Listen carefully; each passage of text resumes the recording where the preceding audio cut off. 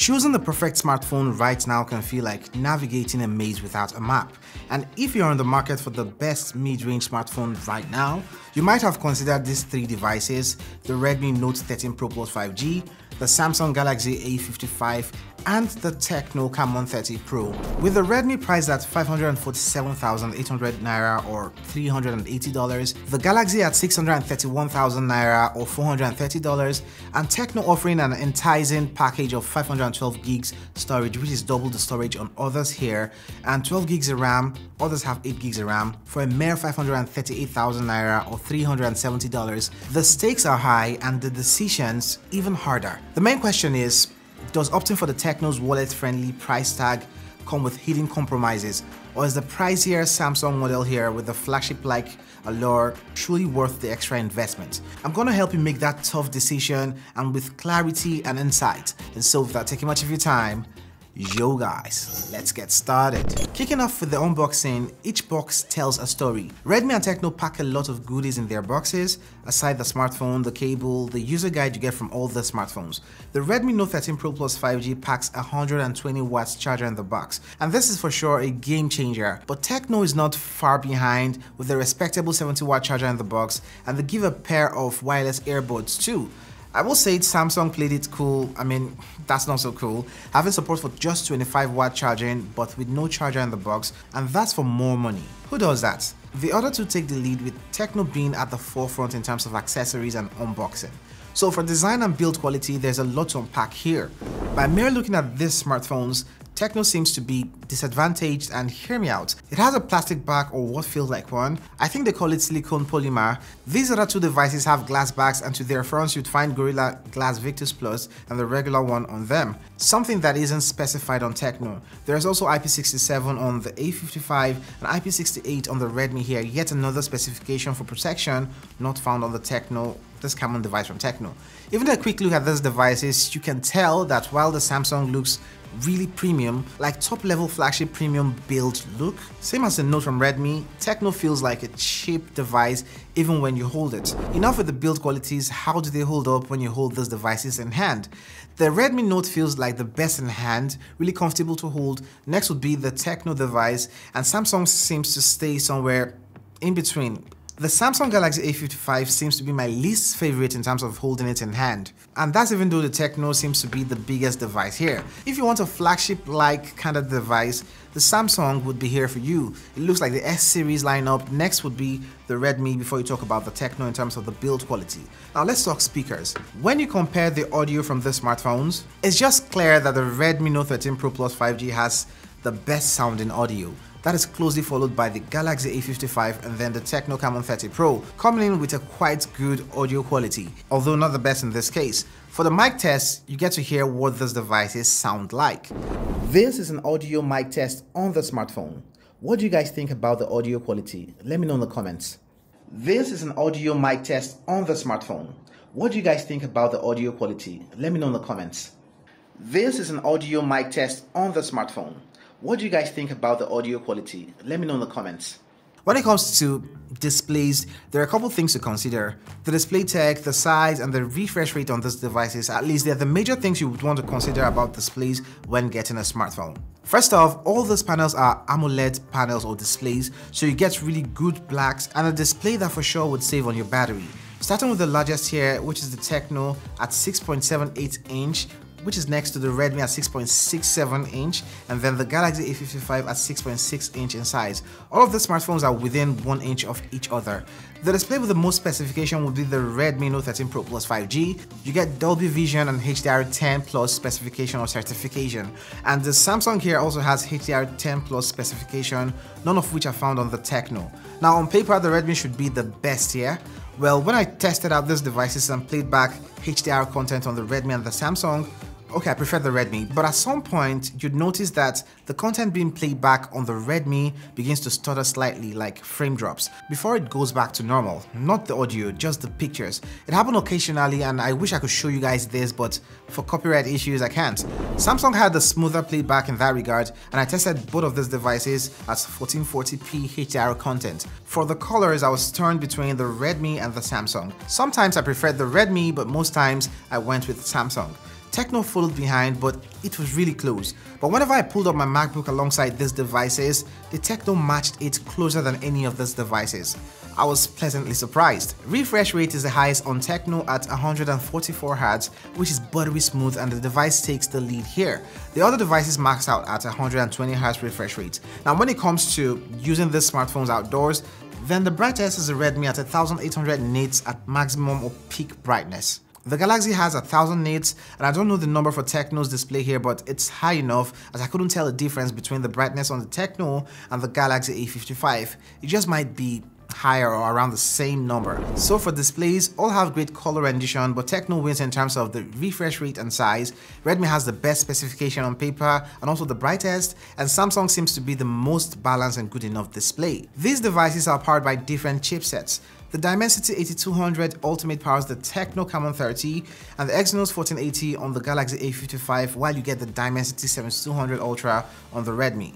Now, the TECNO is the performance beast and can easily handle anything you throw at it, from really GPU intensive games down to making phone calls. This is the best you should consider next to the Redmi, which performs quite well and better than the Galaxy.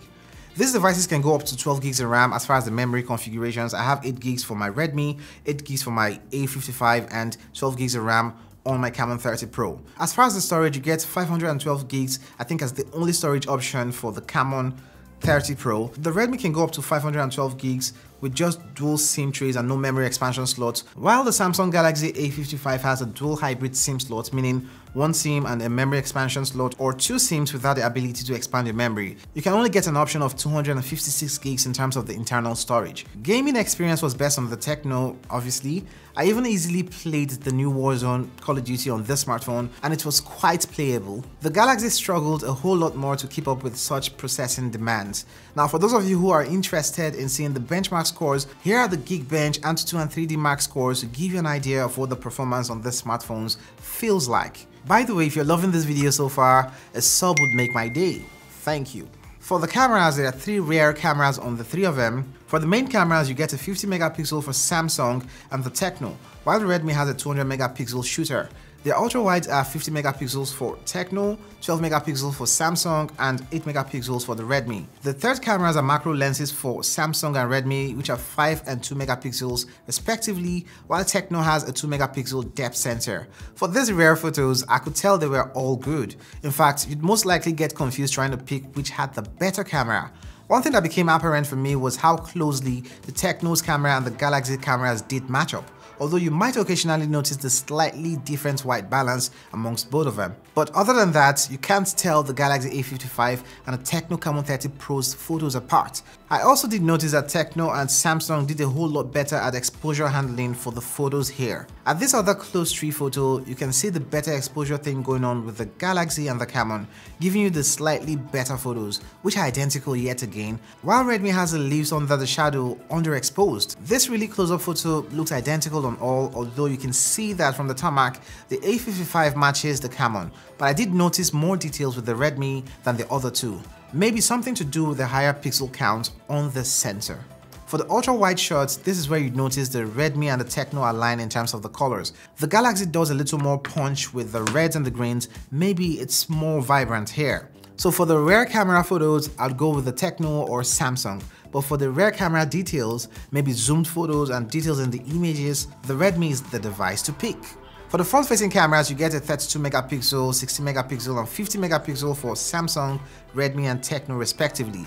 I noticed that the Galaxy A55 and the Camon 30 Pro's front-facing cameras were almost identical yet again. Skin tones, the hair colors, everything matched. The Redmi took a slightly different route with the better blacks in my opinion, or dare I say, better white balance, and it was kind of my preferred photo here. When it comes to low light photos, the Galaxy A55 seems to do the most, and in fact is the best in terms of low light. Next would be the Redmi, and then the Camon comes in last. For the video side of things, you can record at up to 4K on all of these front and back cameras for these devices. From the videos, Samsung seems to be the best at exposing the subject. I prefer the balance of the color, richer in the reds actually.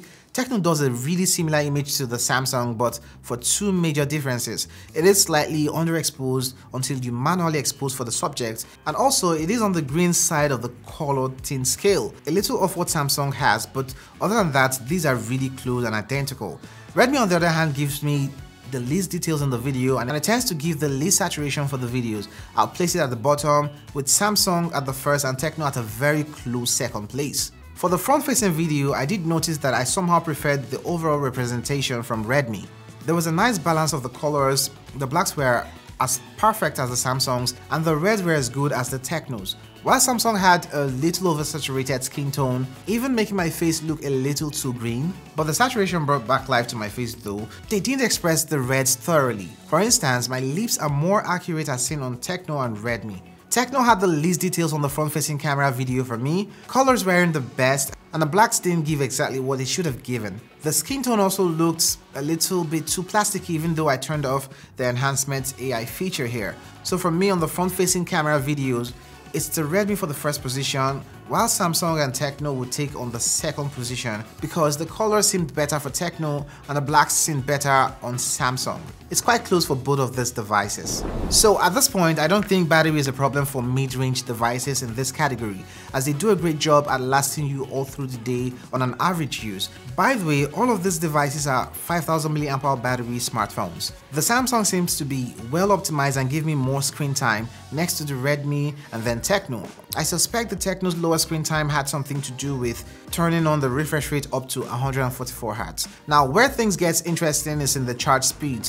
You get a 120 watts charger that comes in the box with the Redmi device here, which takes it from 0 to 100 in 25 minutes. For TECNO it's about 50 minutes with a 70 watt charger found within the box. Samsung takes a different route. Even though they have support for 25 watt charging, you do not get a charger from within the box. That's crazy. I'd give the most points to Redmi and then TECNO's Camon 30 Pro. Obviously because of the chargers, and then the last point goes to Samsung. These have really good battery life so far.